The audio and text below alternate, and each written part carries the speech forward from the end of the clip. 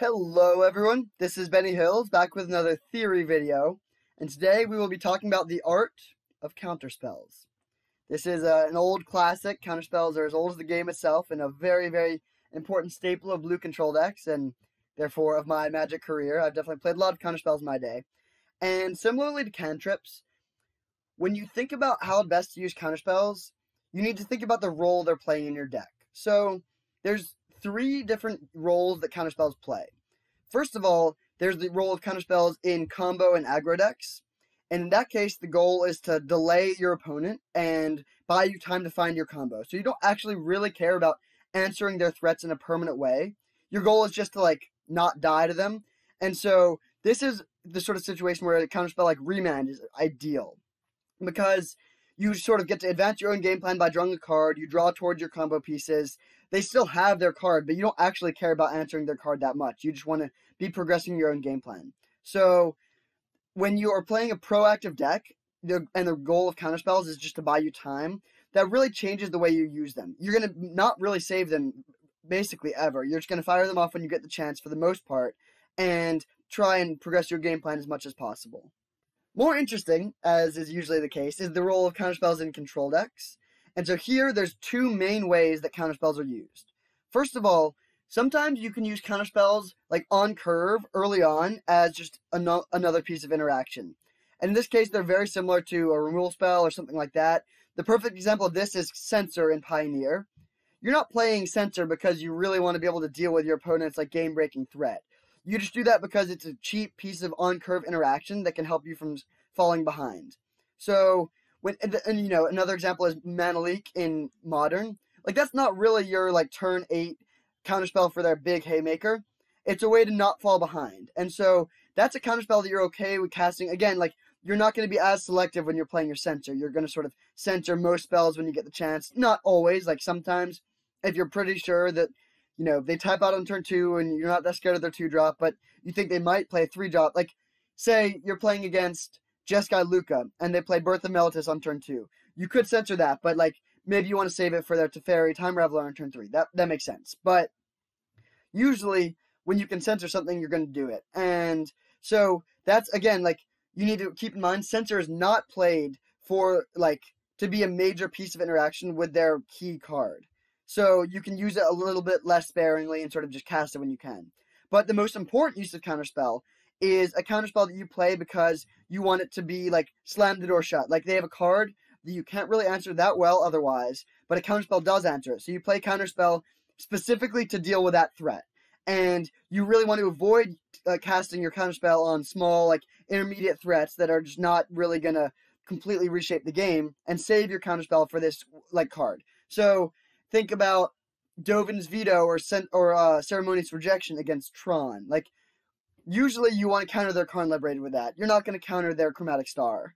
And sometimes you might want to counter an Ancient Stirrings or an Expedition Map, but in general, you're using these big counterspells against their big spells, and you really want to be sparing and save them for when they're playing a spell that you really can't deal with very effectively with other cards in your deck.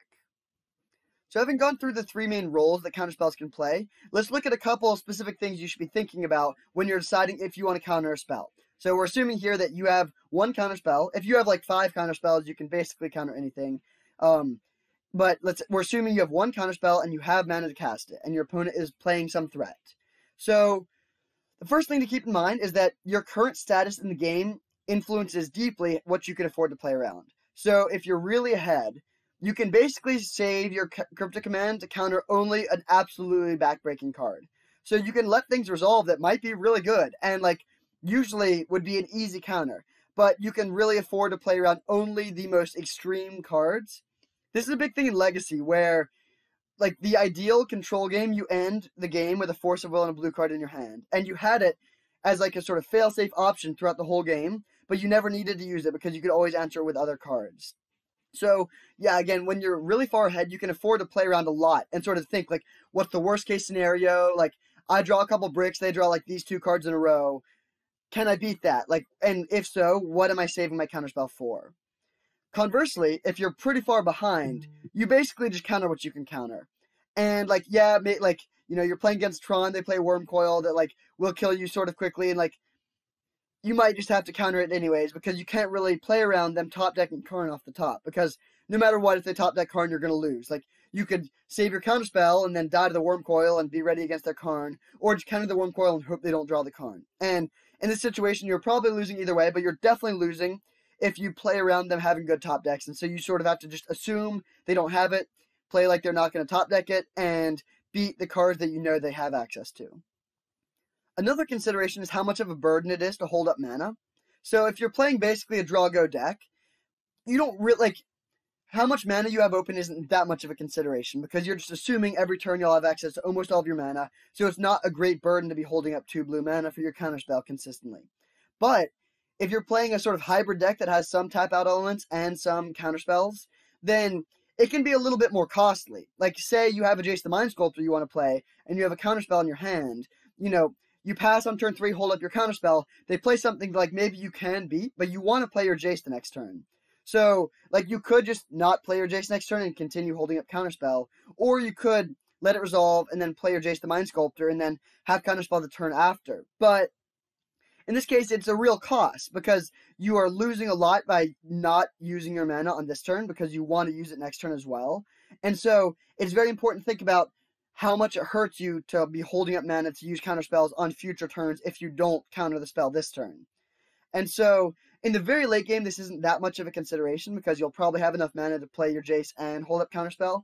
But there's a very long middle section of the game where it is very costly to hold up mana, and so you need to sort of weigh the pros and cons of saving your counterspell for a more relevant threat versus losing the tempo of not being able to tap those blue mana on your turn consistently throughout the game.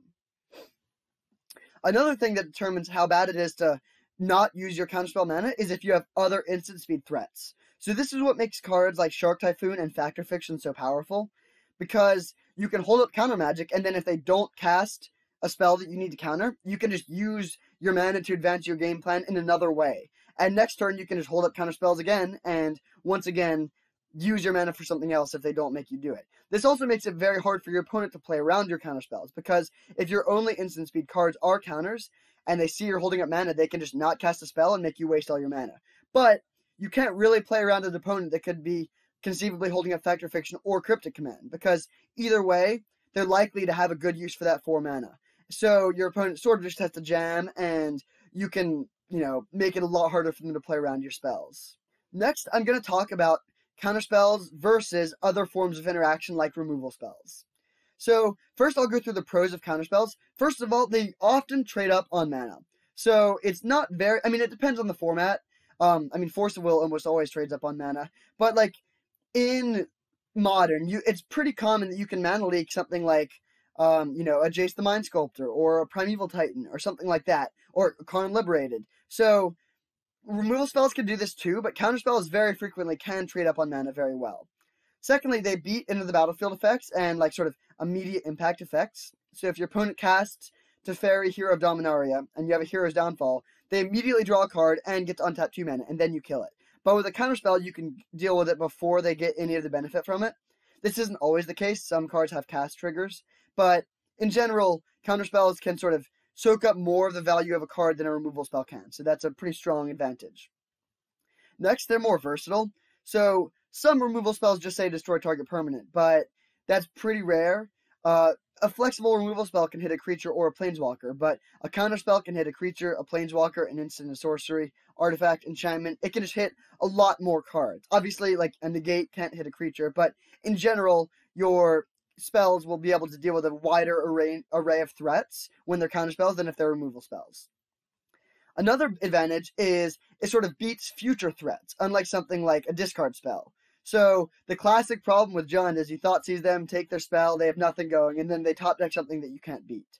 And so counterspells not only can deal with the cards in their hand, but they can also deal with potential future top decks if you're in a situation where you can afford to hold your counterspells. So that's a pretty big advantage over what people call more proactive disruption like discard spells. And then finally, counterspells sort of strike fear to the heart of the opponent like other cards can't really do. And so there's a lot of situations where you can generate tempo with nothing just by bluffing a counterspell. A very common line in formats with shocklands is you can go like shock with Hallowed Fountain pass, holding up 3 mana, including a couple blue. And no opponent wants to just jam their big haymaker into your counterspell. So they're very likely to either, maybe wait until they can play 2 threats in one turn, or wait until they can Thoughtseize plus play a threat, or maybe even just, play a smaller threat that is a little bit less scary. And so that's a huge advantage that you can really exploit with Counterspell. So I really recommend often, especially if you're playing a matchup where your life total isn't super relevant, holding your shock lines until turns where you want to bluff a Counterspell. One thing to keep in mind is if you bluff a Counterspell and then they play around it and then you draw a Counterspell, it's pretty awkward because you sort of just your bluff worked, but then it actually just gave them information. So that's something to keep in mind. But in general, I do think it's a really powerful play to bluff Counterspells sometimes. And if your opponent's in a position where they really need to go for it or they will lose, bluffing doesn't do too much when you have Teferi, Hero of Dominaria, and Jace the Mind Sculptor in play, because just waiting will not work for your opponent. Bluffing won't accomplish much there because they are sort of priced into playing their spell, even though they think you might have a counter. But if you're sort of at parity, or maybe your opponent's a little bit ahead, you can really use bluffs effectively and buy time to draw into your answers. That being said, it's not all roses. There are downsides to counterspells as opposed to other forms of removal, or interaction more generally. You have to have it at the right time. So you really need to have your mana up and the card in hand when they cast their big spell. And if you don't, it can be pretty easy to fall behind. Counterspells, when you're behind on board, are very, very bad because they don't interact with the board. And you really have to have them at the right moment. So when you're ahead, counterspells are amazing. When you're even, counterspells are fine. But when you're behind, they are pretty bad. So you need to build your deck with that in mind, and you need to have some ways to catch back up if your counterspells can't get the job done. That's why board sweeper effects are so effective in counterspell decks, because you can sort of let your opponent develop their board in the first couple turns, slam your verdict on turn 4, and then for the rest of the game, have up counterspells to prevent yourself from falling behind again. They're also easier to play around. Your opponent can sort of wait until they have a good window, and sort of get their threats down then. Whereas, you can sort of deal with your... Sorry, I didn't think of how to say this. Whereas, you're going to have your removal spell, and you're going to be able to kill their thing whenever they do get it down. So, you can tap out for your Planeswalker, and if you have a removal spell in hand, they tap out for their follow-up, and then you can removal spell their thing. Whereas if your answer is a counterspell, you lost your window, and you won't be able to use that counterspell effectively. This is why Teferi, Hero of Dominaria, is so good, because you can resolve it and then still have mana for counterspells. But that's more of a Teferi being good thing than a counterspells being good, because most threats won't let you do that as effectively.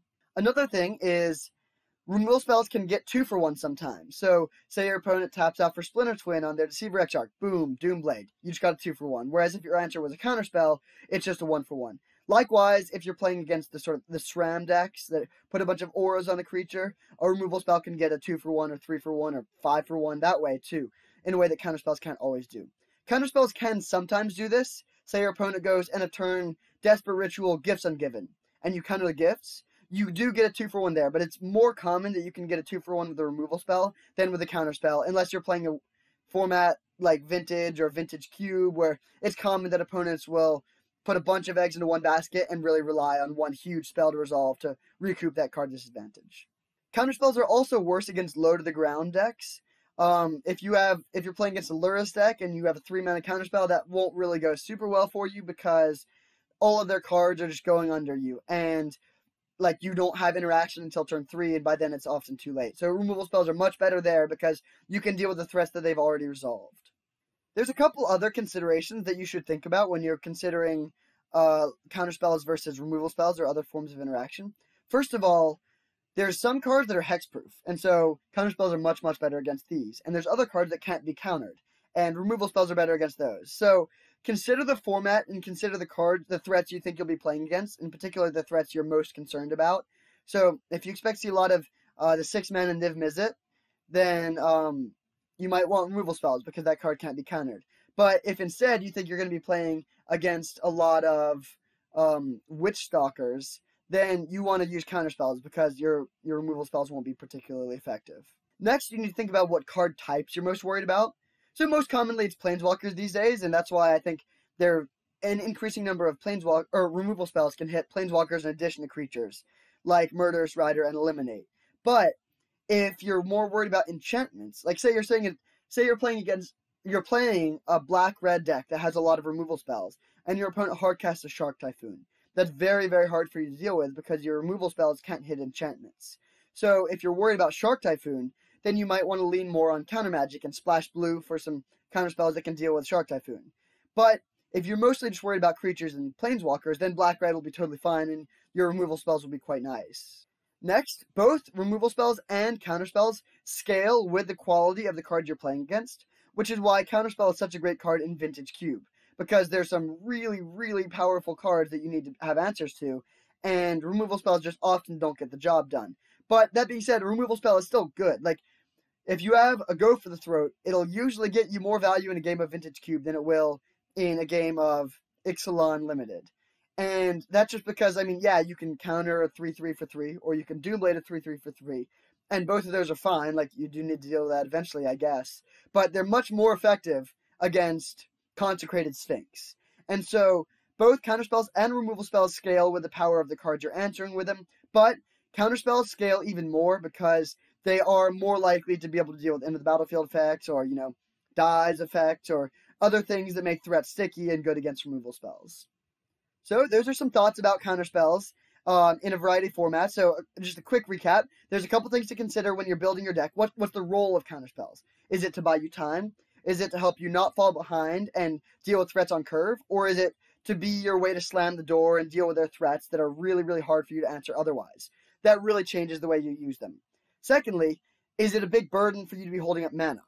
This could be, if you have a bunch of lands, then it's not. If you're limited on blue mana, then it is a burden to hold up counterspells. If you have mostly instants, then it's less of a burden. And if you have ways to advance your game plan other than casting counterspells, it's less of a burden. So if you're playing a bunch of counterspells, that really makes instant speed cards go up in value a lot. Whereas if you are playing mostly a tap out control deck that is playing a couple counterspells to deal with very specific cards, then you don't really care about having instant speed threats, and you're okay with tapping out more, and then just you holding up counter magic on the key turns when your opponent might have that Primeval Titan or something like that. Finally, you need to think about the cards that you're most concerned with answering when you're weighing whether to play counterspells or removal spells, and think about, first of all, if counterspells can deal with the threats more cleanly because of end-of-the-battlefield effects or other things, and secondly, if you're going to be usually killing things that are very cheap. And if you are, then removal spells are generally better because they can deal with a board that has already been developed. So that's some thoughts on counterspells. I hope that was helpful. Let me know if you have any more specific comments in the let me know if you have any more specific questions in the comments, or if there's specific counterspells you want me to discuss. I mean, there's some counterspells like Cryptic Command that do far more than just counterspells, and that's a whole nother video. I could make an entire video just on the card Cryptic Command. I can also do sort of more specific pros and cons of Logic Knot versus Mana Leak versus Remand versus Dovin's Veto at some point if you'd like. But this is sort of more a broad overview of counterspells generally and sort of the role they play in your deck and how you want to use them and how conservatively you want to be. So thank you so much for watching. I haven't really made this explicit plea like a lot of YouTubers do, but I would really appreciate if you would like and subscribe. It helps me with the YouTube algorithm to let my videos be shown to more people, and I also really would like to build up my subscriber community and just get a big community where we can talk about these things, and I can sort of poll you to find out what sort of videos you'd like to see the most. Yeah, but thank you so much for watching. Let me know in the comments what you'd like to see next, and I'll definitely keep the theory videos coming. See you next time.